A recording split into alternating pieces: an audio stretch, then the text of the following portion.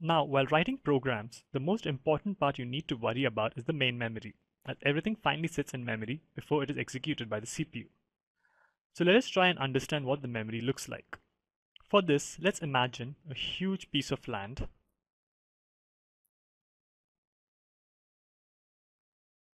Okay, consisting of equal size plots.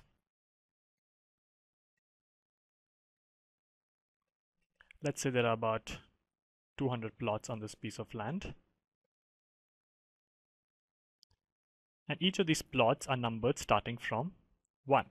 So this is plot number 1, you have plot number 2, you have plot number 3, and so on until plot number 200. So now a house constructed on plot number 1 would have the address 1. Similarly, a house constructed on, let's say, plot number 20 would have the address 20. Of course, some people want a bigger house, so they may buy 4 plots together. So let's say somebody who wants to construct a big house buys the plots 65, 66, 67, and 68. Then his house address is of course 65 because his plot starts at number 65. The next person who wants to purchase a plot buys plot number 69 and his house address is 69.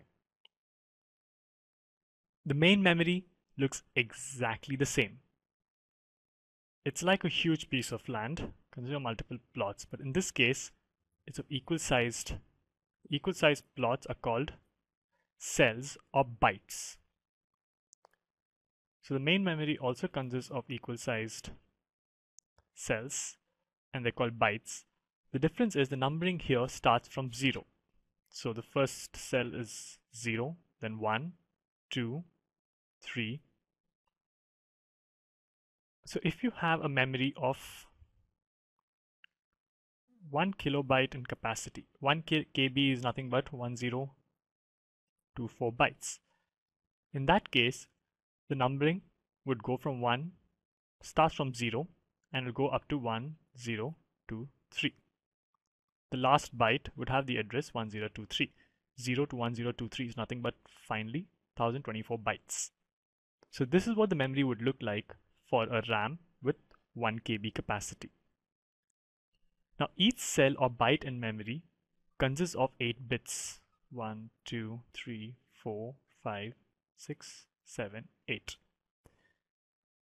Each of these bits can either store a 0 or a 1.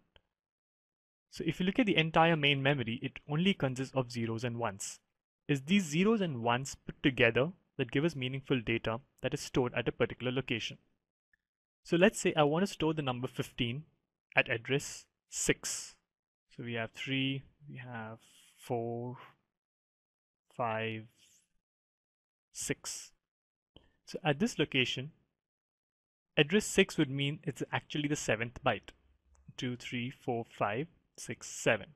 Because the numbering starts from 0, the 6th address is actually the 7th byte. So let's say I want to store the number 15 at address 6. Then what you will see in that cell or byte would be the number 00001111. That is the binary equivalent of the decimal number 15. So finally at cell 6, the 8 bits would contain, the first bit will be 0, the second bit will be 0, third bit will be 0, the fourth bit would be 0. The 5th, 6th, 7th and 8th bits would all be 1s. So as you can see, the main memory is similar to a large piece of land with multiple plots, with each of the plots numbered in sequential order.